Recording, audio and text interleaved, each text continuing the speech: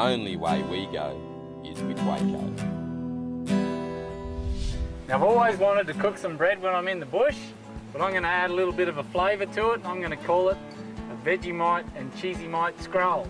How's that sound? So first of all, I need to get the bread prepared, ready, so we can make the dough, and then we can put the Vegemite and then the cheese on it. So first of all, I got 3.5 cups of flour sitting in my bowl.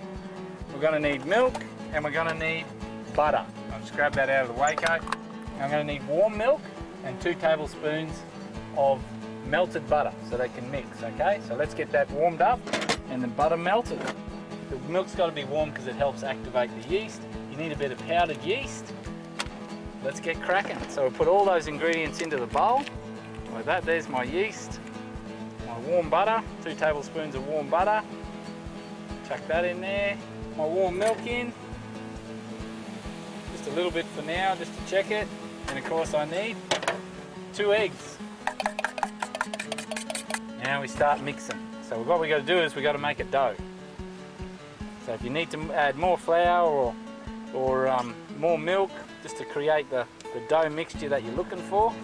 There we go, that's looking like a dough. Now the yeast is obviously to make it rise and create bread. Now I'm going to knead this for about 10 minutes. Bit of flour on here, and away we go. Knead the dough. See, I'm just folding it, pushing it down, folding it, pushing it down. Alright, now I've got my piece of dough, there she is. Now this thing's got to rise, so what I've got to do is I need to put a little bit of flour in a container, just so it doesn't stick to it. So a bit of flour, cover it over. The yeast needs time to activate and start to rise. And that's it. Give it about an hour and we'll come back and see how she goes. Got it all there, you can see it's risen up. It's probably about 40% bigger than what it was. So we'll get him out. And we're going to knead it a little bit more. We'll fist it in the middle. Just don't be too rough with it. There she is. Alright, that's our dough ready to go now. Now, make the scroll. So I get my can here, this is my rolling pin. And what I want to do is I just want to roll it into a big long snake. So I'm just rolling it into a snake. So what I want to do now is I just want to scroll it up into a scroll. So that's just a matter of doing that, simple. That's why they call it Cheese and Vegemite scroll. There's the scroll. Doing that bit to there. There's the scroll. Here's the Vegemite. Get some Vegemite in it. There's the Vegemite on my scroll. Look at that, that looks pretty good, eh? And then all I do is put some cheese on top. Now I don't have grated cheese, so I've just got slices of cheese. Bit more Vegemite over the top there. That's my cheese and Vegemite scroll. Now I'll put it in my tin and it'll go in the camp oven.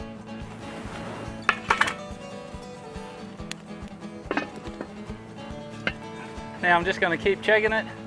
Half an hour, 45 minutes, depending on how hot it gets there. It's a little bit hard to control the temperature with the camp oven sometimes, so you just check it. That's all you do. It's the easiest thing to do. Well, it's been about 20 minutes. Let's have a look at her. Yep, she's ready to go. Let's get her up on the table and see what she tastes like. Oh, look at that. That's beautiful. Oh, I'll tell you what, and it smells as good as it looks. Surely everyone's had a Cheezy Mite scroll from Brumby's or wherever, whoever has them, the bakery. And that looks exactly like it, except it's a bit big. Now let's have a crack at see what it tastes like. That is great. I'll see if Rod wants some. Hey Roddo, you want some of this? Come and have a taste. I can smell it, man. It smells like... Check that out. It smells like a Brumby's bakery. Yeah. And you know what's better? It even looks like the Brumby's bakery stuff. I'm always the one that really tells the truth. Oh, you tell the food. truth? Oh, okay.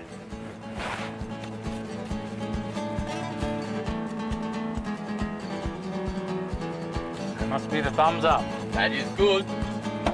That's real good.